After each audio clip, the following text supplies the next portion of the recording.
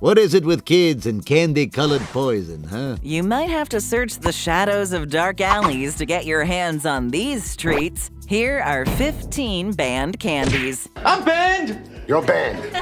The Lazy Larry. Yes, he is lazy. Originally released as Lazy Cakes, the Lazy Larry is a brownie product marketed for children. While that sounds fine and dandy, the problem arises with its choice of ingredients. The Lazy Larry includes 8 milligrams of a supplement called melatonin in each brownie. Melatonin is generally used to help adults sleep, but its effects on children have not been extensively tested. The idea of drugging your kids to calm them down might be appealing to some, but the health effects of the Lazy Larry are anyone's guess. They need to be isolated and studied. This has led to the FDA openly calling out the Lazy Larry as a potential danger, with a possible ban to follow. While melatonin is largely an unregulated supplement, once it crosses into children's candy and dessert, it's a whole different ballgame. Now, whether it will end up being banned in online storefronts is unknown, but maybe think twice about picking up a pack of Lazy Larrys for your kids. Toxic Waste Chew Bar. A batch of toxic waste. Originally produced in Pakistan, it became a famous candy for fans of relentlessly, ridiculously sour treats that pushed your taste buds to their limits. But unfortunately, that extreme sour also came with extreme toxicity. The FDA soon discovered that the Toxic Waste Chew Bar was, coincidentally enough, actually toxic. You're toxic. Filled with 3 times the safe amount of lead, this was one candy you needed a hazmat suit to enjoy. A dark but self-fulfilling prophecy in the form of branding. So if you still see one of these bars lying around, dispose of it before you become as toxic as the chew bar itself. Candy cigarettes. Candy cigarette? I don't want a candy cigarette, I want our Annie. One of the oldest types of candy on this list, candy cigarettes first made an appearance in the late 1800s. While not as toxic and dangerous as their real-world counterparts, candy cigarettes have still had quite the negative impact over the decades. Unlike other contraband-related candies on this list, candy cigarettes had official support from tobacco companies who allowed the candy manufacturers to use their branding in products aimed at children. What a crazy world. Apparently, tobacco companies saw the products as free, cheap advertising towards a vulnerable demographic who would later grow up to be tempted by their adult-oriented products. This connection, along with the general distaste of seeing children buy cigarettes, candy or otherwise, led to candy cigarettes going the way of the dinosaur. Haribo sugar-free gummy bears. Oh.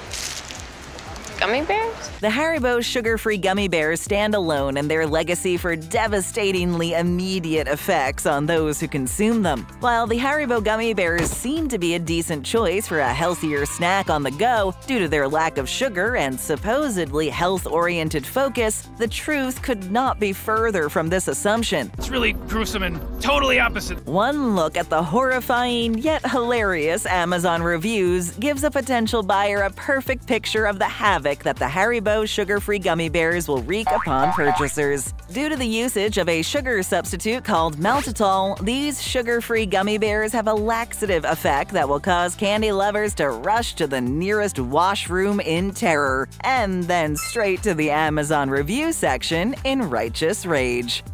Nestle Everlasting Gobstopper. These are everlasting gobstoppers. The Jawbreaker, or the Gobstopper as they're known internationally, has been one of the iconic candy staples for decades. However, despite its iconic status, the Jawbreaker has not been without its fair share of controversy. Jawbreakers are famous for being dangerous candies that can easily crack a tooth if you're not careful. The most beloved Jawbreaker, the Wonka Everlasting Gobstopper, was actually attached to some tragedies as well. I'm guilty.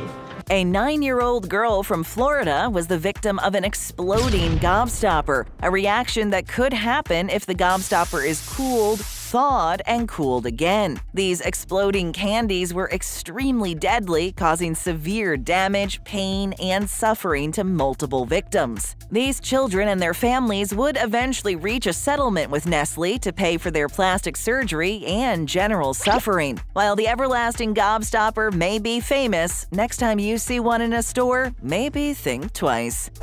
Trolli Roadkill Candy. And speaking of trolleys, In terms of marketing blunders, Trolli Roadkill Candy might be close to the top. Originally founded in Germany in 1948, Trolli was picked up by Kraft for United States distribution. It became a reasonably popular candy brand with a wide appeal. But unfortunately, that appeal reached its limit when they decided to release Trolli Roadkill Candy. I just made bad decisions. A distasteful concept with an even worse rollout.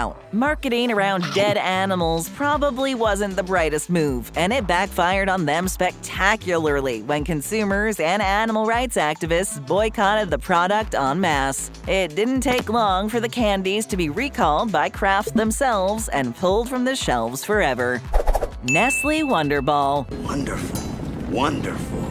Originally known as the Nestle Magic Ball, the Wonder Ball was famous throughout the 90s for its bombastic marketing, delicious milk chocolate exterior, and the fun toy which could be found at the center. Unfortunately, just like another delicious chocolatey treat with a toy inside, the Wonder Ball quickly found itself in the FDA's ruthless grip. Gotcha! While the Nestle Wonder Ball was a short-lived staple, it managed to capture the hearts and minds of 90s kids everywhere. If only it captured the hearts and minds of the FDA, then maybe it would still be gracing store shelves. Instead, just like the Kinder Surprise egg, the Wonder Ball would just be a fond memory for those who managed to grab some before they were banned forever.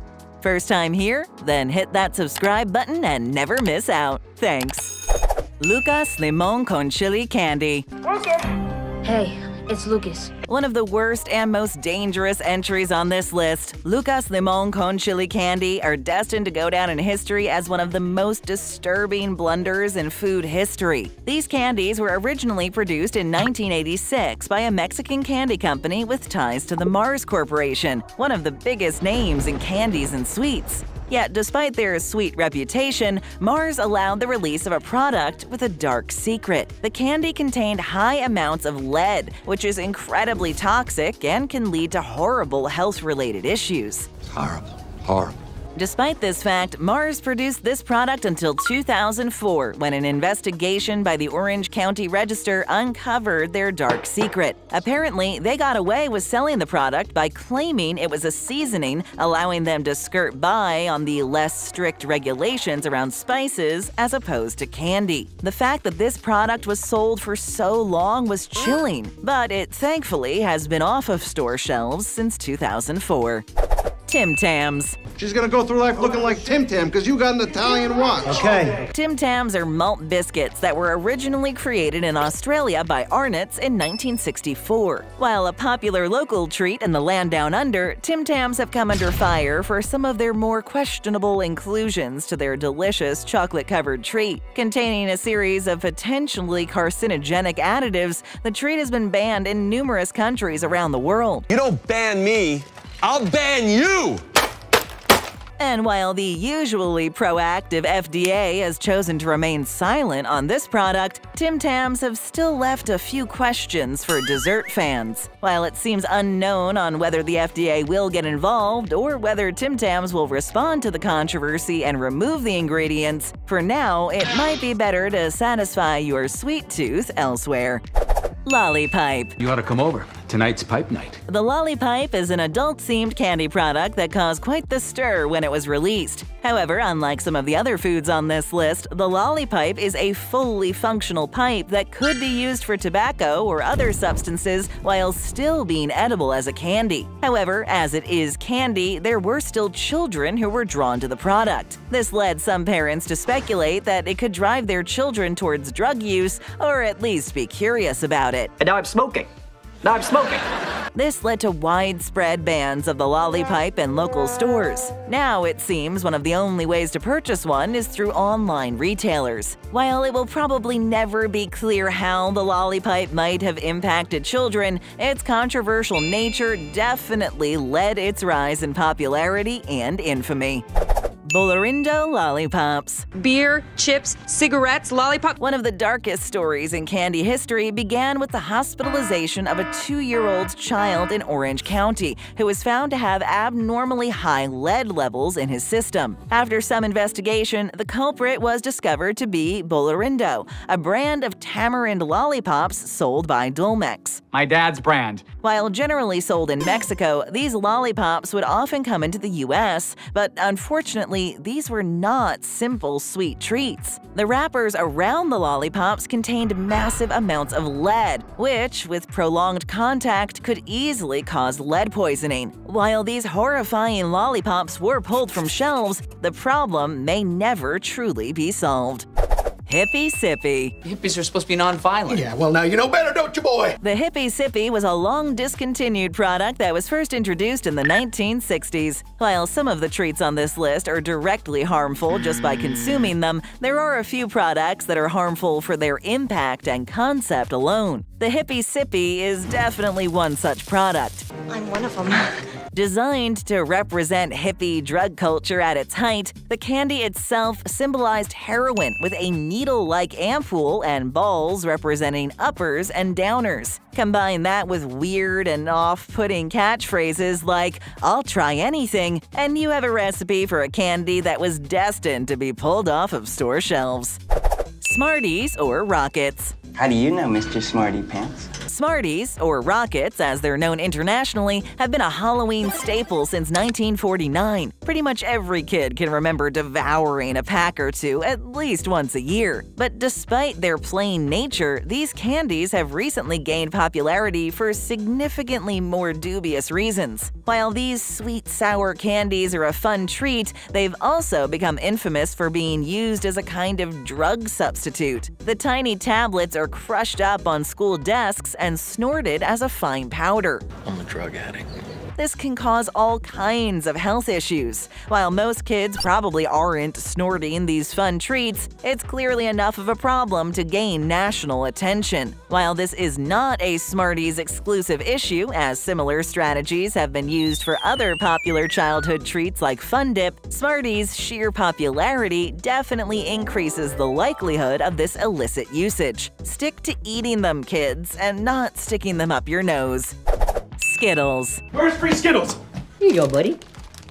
Skittles are probably the last candy that most candy fans would be expecting to see on this list. First introduced in 1974 by the Wrigley Company, another subsidiary of Mars Inc., Skittles have become one of the biggest names in candy. For many people, if you say candy, Skittles are the first thing you think of. Small M&M-like fruit-flavored candies that are great as a binge snack. However, despite their popularity and adoration from candy lovers, Skittles have an unfortunate darker side. They use a number of artificial additives to create the unique, vibrant colors of the candies themselves. That is not the rainbow I grew up tasting. And one of those additives is titanium dioxide. While originally deemed harmless, recent studies have changed that perception. Now it's believed that titanium dioxide is incredibly toxic and can even damage DNA. This has led to the Mars Corporation being the subject of a full-scale class action lawsuit centered around the candies themselves. Long story short, toxic candies are not just tied to small, independent companies. Even popular staples of the candy industry can potentially be dangerous. Kinder Surprise Eggs. Surprise! Surprise! Surprise! One of the most famous banned candies, Kinder Surprise Eggs were first created in 1974, almost 50 years ago. They became popular for bringing the sweet and the treat in the form of a chocolate egg containing a surprise toy for kids to play with. While that all sounds like good fun, the fun wouldn't last. Your time is up! Yeah, your time is up! Once the FDA realized they were trying to sell chocolate with a non-edible toy inside, it got banned faster than you can say surprise. While claims of the dangers of Kinder Eggs due to their nature as potential choking hazards may be understandable, they still have plenty of supporters begging the FDA to let them in. Stick around, leave us a comment, hit that subscribe button, and tap or click on another great video.